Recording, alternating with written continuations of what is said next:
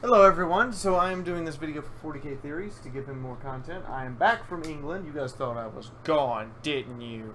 Didn't you? Didn't you? Anyway. So here we have it. We have Deathwatch, the Tyranid Invasion.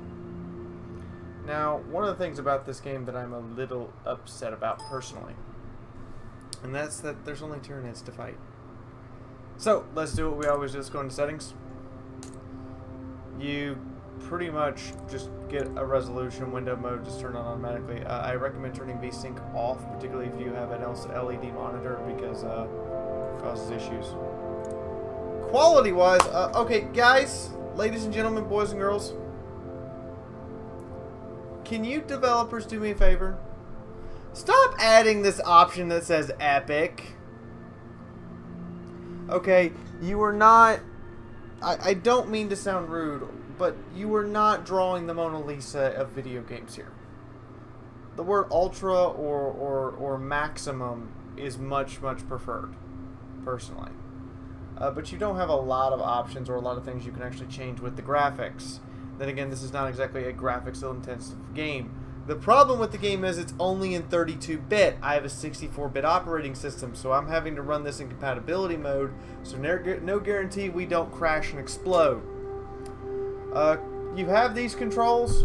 Everything is done with the left mouse button, pretty much. You just need the WASD keys to move the camera and the left mouse button, and that's about it. Languages comes in English, French, Dutch, I think that's Dutch, no, Italian, German, Spanish, and Russian. Of course, I'm going to select English. You have intro and credits. That's your options menu. Nothing fantastic. There are a few options that are kind of missing I would like to have. The display resolutions go all the way up to 1080 or all the way down to 480, depending upon what your monitor is capable of displaying. Now here, we are actually in the game. The only option I have is to do the actual campaign. I cannot go back and do previous missions or any of that until I've completed all of the game. Here we have my Space Marines. Now I'm saving up to start buying them special abilities, but you have Devastators, Attack Marines, Assault Marines. Apothecaries are incredibly rare but available, and I haven't really run into anything else as of yet. You have a codex to find out everything you know. So far, as you can see, there's also veteran and champion units. These are kind of upgraded units. Now, one of the problems I do have is that certain types of Marines only come from certain chapters. So you'll notice that as I go through here, Stern Guard, there's no apothecaries from the Blood Angels. From the Space Wolves,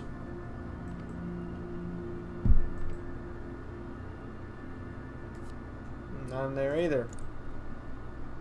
Ultramarines, Apothecary. There's only one rank, and then you have Honor Guard, Master of Relics. Ranks are 1 to 4. Also have the enhanced additional things. So you have Black Templars, a very small select amount, and Dark Angels, a very small select amount. Imperial Fists, very small select amount.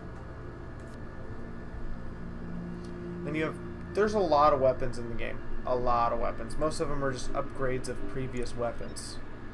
So we've gone over this. Now you have this other option called Open Packs. And to show you guys what this means, I need to sell 2 pieces of war gear really quick in order to get access to it. So let's see here. Somebody's using that. Somebody's using that. I think everything's in use, so I'll have to actually go play a campaign mission to show you guys the open packs at the end here. Now, I can't select these difficulties because I haven't beaten it yet, but once I beat it, I can't go back and replay it until I've beaten the whole game. Kill team aboard the hive ship and are making their way to the biomass pools with experimental anthropizing agent. If delivered correctly, the agent will eat the hive ship from the inside out. Here you decide on a kill team that you will use for your mission. As you unlock new Space Marines and war gear and gain XP, you will be able to swap out and upgrade Space Marines. So, you can rename the Space Marines, by the way. I've left them at default. But for, you know, me as a YouTuber, if I was going to, I only have 5 Space Marines anyway, so this is what I got. If I was going to, say, play this for a Let's Play, I would be renaming my Space Marines after my subscribers. Or after my collaborators, however I wanted to do it. Or both. Kill team. The biomass pools in this chamber must be contaminated with the atrophying agent. Begin the process by pouring the flasks into the pools. Expect heavy resistance. As you can see, the voice acting, there's not a lot of it, but it's not bad. It's not the, you know, the best I've ever heard for 40K, but it's not bad. But now one of the issues I do have here is my camera angle. I really cannot change this direct overhead view. So let's get started with you. Now, each Marine has 4 action points. There are ways to get more. Everything's done with the left mouse button. Oh look, Tyrannid. And I lay into him with the vengeance that I possibly can. Now we walk up here, and we see more Tyranids. Eat plasma. And it's just your strategic movements, and then you roll to hit. I believe that this is a... oh no, this is a Devastator. Shouldn't have done that. This is an Assault Marine. We move him up to the very front, because if he gets melee attacked, he has a chance of attacking back. And this is our last Tactical Marine, who at present I don't believe has line of sight to anything. Nope. So we're just going to move him up. Now we're probably about to take a beating on their turn. As you guys can clearly attest. Oh, he missed. How fortunate. Alright, let's show you how melee works. So, if I walk up and try to hit him, I hit him. Now, if I'd missed and he would have had a % chance to attempt to melee me back. Go ahead and claim that point that we need to claim.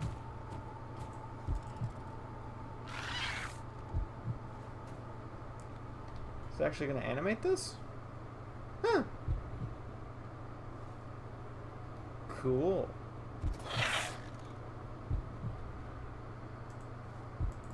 Devastator Marines are incredibly powerful. However, they can only... it takes 2 action points for them to fire their heavy weapon. But he only has to hit like once or twice, and it's good and dead.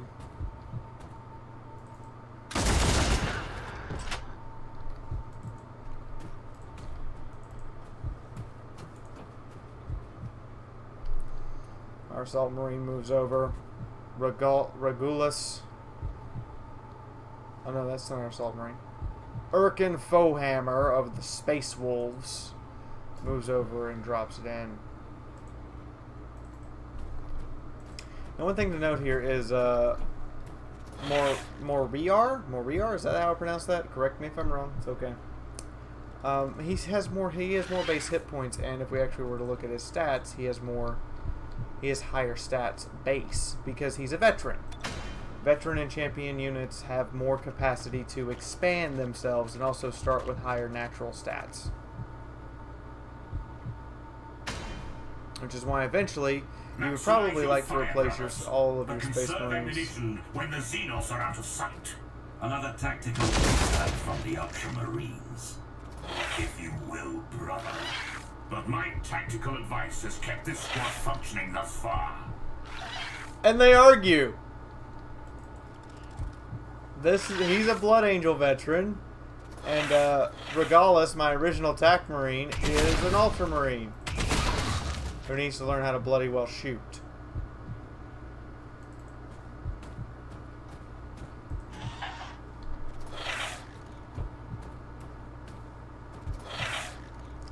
We're going to go on Overwatch here and tell him to face this way. So anything that moves through these squares, he's going to shoot at. And he will continue to shoot until he's out of action points. So there's definitely a strategic element to not just, you know, willy-nilly running around and using all your action points.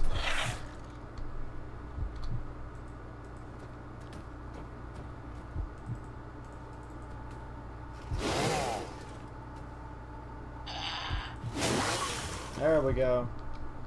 Though this is about to get very hairy very quickly. So he's going to run up and get gunned down by the Overwatch shot.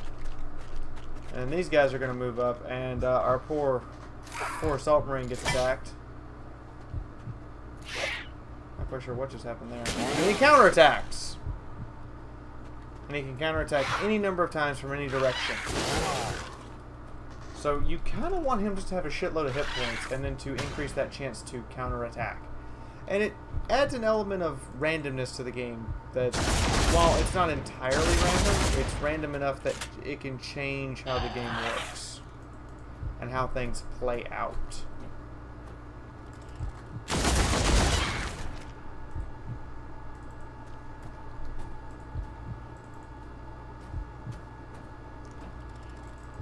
Of course, however, Space Marines do not only block line of sight for each other, but they, which to me doesn't make any sense, they also block movement for each other.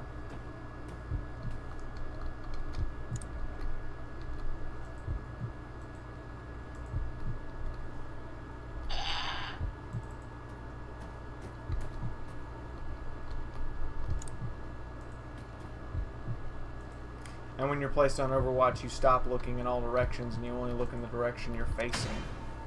So, and if you're hit during Overwatch, it removes your Overwatch. Now I'm wondering why Plasma guy over there didn't just lay into him. But I guess Regalis can't see him. It is Sanguinius, of course. He was the most beloved by the people. Exile yourself to the eye for uttering such refuse. Without guidance, there will be no Adeptus Astartes. His reforms they fight to a lot. It is the All-Father who is and has ever been the greatest. His throne stands, and our progenitors were but his sons. That is what the arch-heretic Horus failed to understand. Wise words, brother. You have humbled us.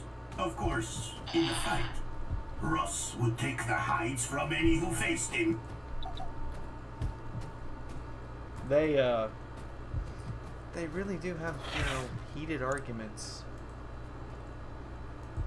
Oh wow, that is like the worst Overwatch in the world, so screw it, we're not doing it. And Overwatch does take a movement point, so in that case I can't actually have any real fun with it. And I'm trying to show you, I can't really use it because I need a movement point to activate Overwatch and then additional movement points per use of it. So you need at least minimum 2 to use Overwatch.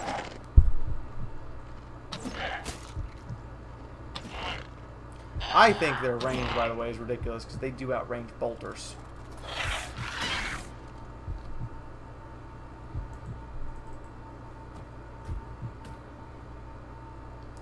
Now the biomass pool that we dumped the agent in here, and so this is kind of just you're gonna move in games. You're gonna move from objective point to objective point. You're also gonna have times where you have to stay and defend certain areas. Yeah, lay you low.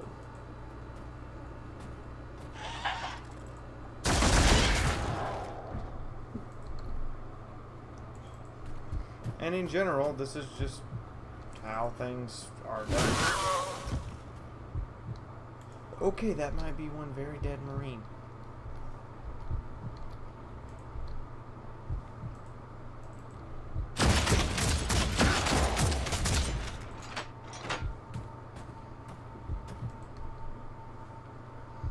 Problem solved.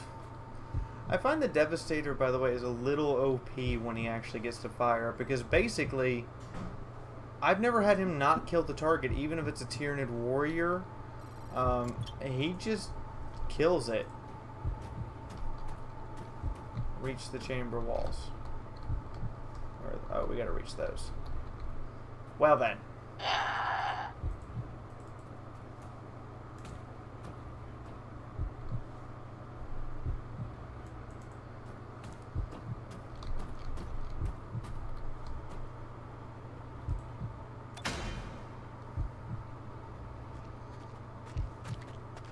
is about to get hairy unless he gets counterattacks.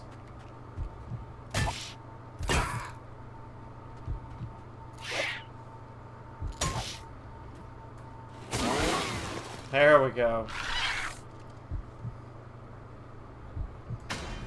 Alright, let's have our assault marine clean house. Then everyone else can move in to get out of this house. You know what I mean?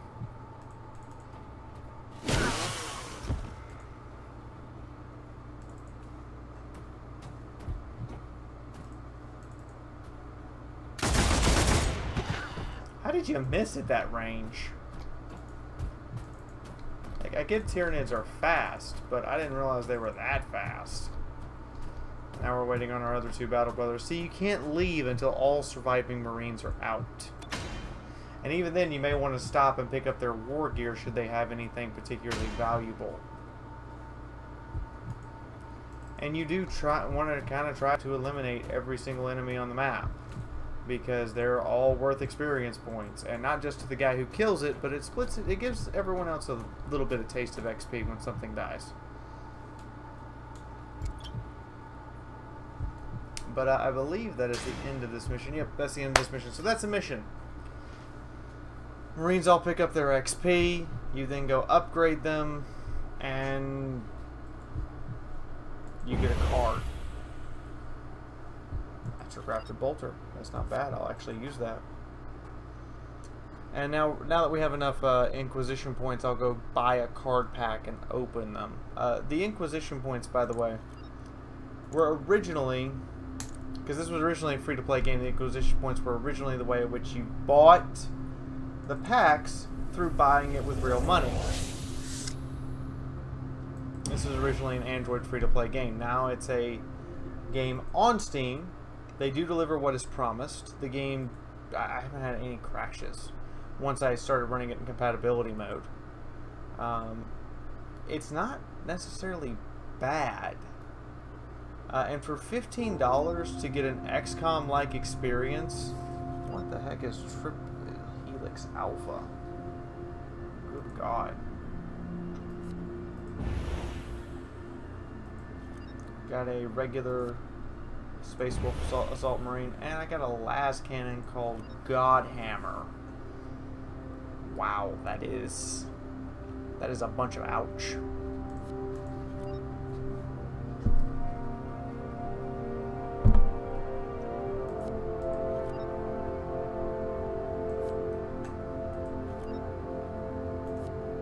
So there. That is basically what you do in 40K Deathwatch. I like the game. I honestly do. I am considering fitting it into my Let's Play schedule just to see if people well receive it.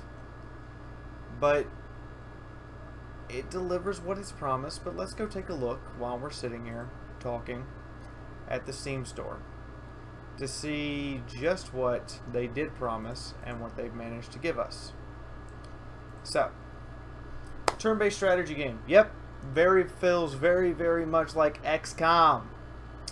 So on the edge of Imperial space, where your Space Marines will take on Tyranids in a series of tactical engagements from war-ravaged cities to the inside of Tyranids bioscapes. The missions will see your kill team rise in shrinking skills and faces ever greater threats and peril. Absolutely. It's rendered with the Unreal 4 engine, which is oddly enough very reliable, even more reliable than the Unity stuff. All missions remastered with dynamic lighting and special effects. In comparison now, by the way, to the handheld version of this. Brand new Space Marines from Dark Angels, Imperial Fists, and Templar chapters. That's nice. I wish you would, you know, expand the chapters beyond these 6, seriously. Embark on a journey to save the sector from the alien threat, smash the alien threat, and a bespoke campaign against the Tyranids. Collect unique Deathwatch Space Marines customized with a huge assortment of weapons and war gear. I also wish we would fight more than Tyranids, because Deathwatch fights, you know, all Xenos, Orcs, Eldar, Dark Eldar, Tau. Give us some other threats to fight. I mean, there's plenty of room for this game to expand upon. It came out in October 2015. There's a lot they could do with it. I'm just Kind of wishing they would. It would give me an excuse to play through it. But as you guys can see, that is the entirety of the gameplay. It's not exactly the most pretty thing in the world to look at. I wish we could change the camera angle, because I personally would like to put the camera angle down onto the battlefield and look directly behind my Space Marines, so I could basically see it as they see it, over their shoulder, so to speak. Even though it's a turn-based tactical strategy game, I still would like to see the action much, much, much closer than I can right now. And that's all I gotta say about it. I mean, you're gonna fight all the Tyranid beasts, including a Hive Tyrant eventually. It's decent. It's actually a fairly good experience. It's just not... It's not anything I personally would write home about. So there you go. Your review of Warhammer 40K Deathwatch. Did you guys like it? Seriously. If you guys would like to see more stuff by me, Fiaura, come over to my channel. We're covering Total War Warhammer, Armored Warfare, World of Tanks. Eisenhorn is coming up. I've already got my game key as a press copy, and we'll be playing it next month as soon as the day it comes out. What else is going on? Oh yeah, and I run a Dark Heresy RPG game on Fridays. Also with a bunch of live streams for you guys to enjoy and interact with me directly. If you'd like to support Remlays, which I do, I'm one of his patrons, so go to Patreon. Seriously, the guy is still looking for a full-time job. Why not help make this his full-time job? Kill me later for that, Remlays. Go ahead. If you enjoyed the video, hit the like button. If you'd like to leave a comment, it's right there. Go for it. Just don't be a dick. I mean, I personally have 3 rules for my channel, and I think Remlace does too. Don't be a dick. We will change the rules as we see fit. If you think we would need more rules, see rules 1 and 2. Anyway, that's everything I have to say about 40K Deathwatch and Remlays, and we're going to go record Men at Arms today. In the meantime, if you all have a good and wonderful time, I'll see you later. Bye-bye.